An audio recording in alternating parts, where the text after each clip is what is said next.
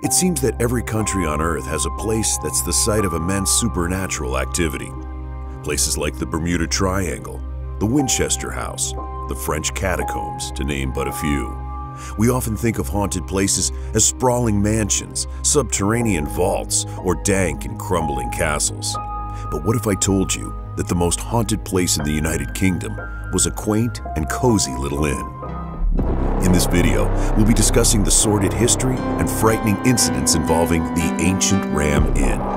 But before we get started, now's a great time to subscribe to Screen to Screen, leave a comment, and let us know what strange phenomenon or person you'd like us to cover next. Now, let's check in, settle in, and take a tour through an ancient inn that's believed to be a nexus of supernatural activity. The roots of the ancient Ram Inn go deep. The inn's construction dates back to the year 1145 AD, when it was built in Watton-under-Edge, a town located in the Stroud district of Gloucestershire, England. It was originally a home to the clergy of the nearby St. Mary's Church, which was constructed around the same time. But the land under the church just might be the origin of the supernatural forces that reside within. Before it was built, the area was under the control of local pagans, believers of a multitude of gods, who would use that particular plot of land for religious ceremonies and rituals. Supernatural and historical researchers believe what is now known as the ancient Ram Inn is susceptible to paranormal activity because it was built on land sacred to pagans. Also, the structure is located at the crux of two particularly powerful ley lines. Ley lines are essentially roads and trails that connect the spiritual energy of specific landmarks to others, infusing them with that supernatural power. And in the case of the ancient Ram Inn, it has a few ley lines that connect to none other than Stonehenge, another pagan landmark and site of uncanny events that may very well fuel the occurrences at the inn. The ancient Ram Inn is so haunted that ghosts and spirits are spread throughout the entire establishment. The most haunted room, though, is referred to as the Bishop's Room, a room so frightening and home to such phantasmal terror that it has also been deemed the most haunted room in the entire country. It is called the Bishop's Room due to an old custom. Back when the building was owned by St. Mary's Church, they were required to have a special room designated as the lodging for any visiting bishop. But since then, it's been one of the most unholy places in all of the ancient Ram Inn. Witnesses have claimed to have heard screaming ring out through the night and furniture floating on its own. In one case, a psychic medium was flung across the corridor just trying to open the door. The actual spirits said to haunt this particular room are a revolving cast of characters from throughout history. A plumber staying in the room while working reported seeing a Roman centurion phase through the wall on a spectral steed. Others have seen a cavalier ride through the room and chase them in fright. The Bishop's Room has hosted a woman hung from the rafters, the spirit of a shepherd and his dog, a murder victim who was flung face first into the fireplace, and a demonic succubus said to hunt for victims through the entire building. Ironically, a bishop did stay in and attempt to exorcise the evil inside the room in modern times. John Yates, the former Bishop of Gloucestershire, spent a night in the room and tried to expel the supernatural forces within, but he failed. He would later say that it was, quote, the most evil place I have ever had the misfortune to visit. The terror these spirits visited upon any witness unfortunate enough to encounter them was so powerful that guests have reportedly fled by jumping out the first-story window. Another room of particular note is the Witch's Room.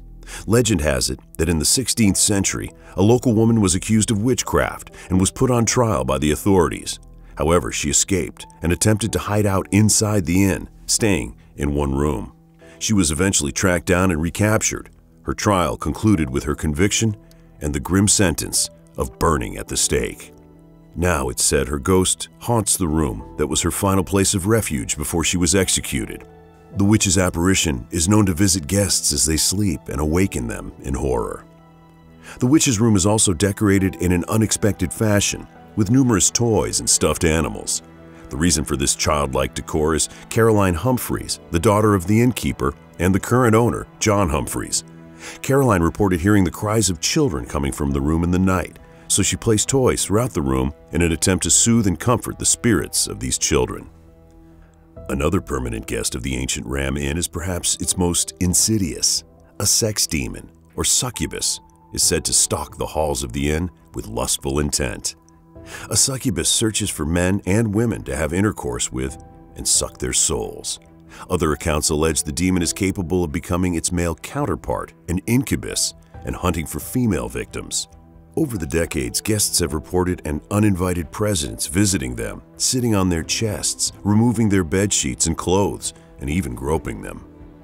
The demon has been compared to the Germanic mare, an evil spirit that would lay upon sleeping victims in order to steal their breath.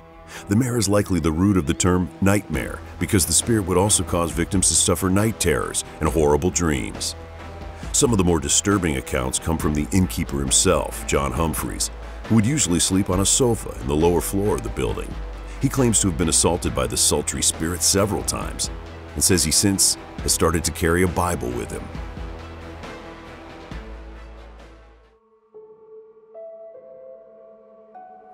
The ancient Ram Inn is notorious for the sheer amount of ghosts and spirits it contains, boasting some 20 different specters that have taken up residence there throughout the nearly 1,000-year-old history.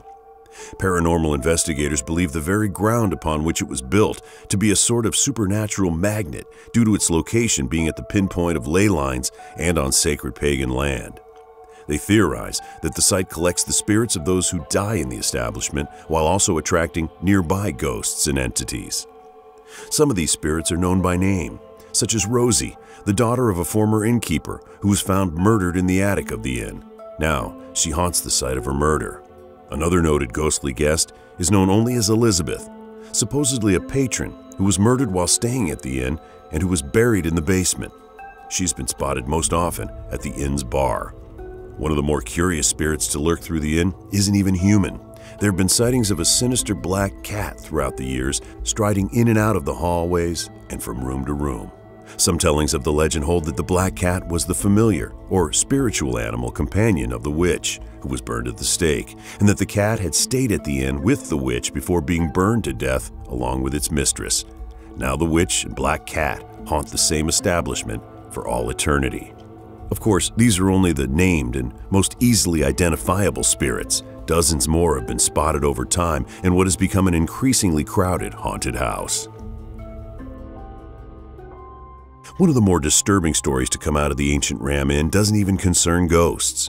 In 1997, John Humphreys was approached by some ghost hunters from the nearby town of Swindon. They believed there was a secret chamber or sub-basement under the ancient Ram Inn and wanted permission to excavate the basement in order to find it. John gave his permission and the operation proceeded. And while the ghost hunters' theory proved incorrect, they did make a grim discovery: the buried skeletons of a woman and a child. The bones were uncovered in the foundation of the building, along with shards of iron. On their way back to Swindon, the ghost hunters team suffered a car crash after digging up their find. The remains and iron were sent to the Bristol Museum for analysis. The museum came to the conclusion that they were most likely mother and child and used in some form of ritualistic sacrifice with the use of an iron dagger or blade and buried at the site. Considering the land's history as a site of pagan ritual dating back centuries, it seemed like the likely scenario. John Humphreys had his suspicions that that particular part of the inn was haunted, recalling when he first stayed inside the inn. Humphreys recounts that he slept on a sofa over the ancient grave and that very night was yanked out of his sheets by an invisible force. The spot has since been left exposed in the establishment, the soil laid bare and embedded with a cross and shovel. Surrounding the ancient grave are several bottles, jugs, a faux skull, and Egyptian-styled ornaments. Above, a stuffed crow hangs on a wire as though in mid-flight. Innkeeper John Humphreys has managed to maintain the inn despite its many supernatural guests and terrors. But at one time, he broke his leg and had trouble moving on his own. The local city government decided to send a caretaker to watch over him as he made his recovery, but they ran into an unprecedented problem. The caretakers were too frightened to enter the premises. The stories and reports from the ancient Ram Inn were so severe that any caretaker sent to stay there in order to help John refused to stay after dark.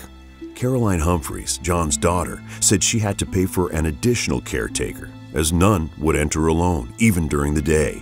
Caroline seemed to understand their fear. She refused to stay at the ancient Ram Inn herself.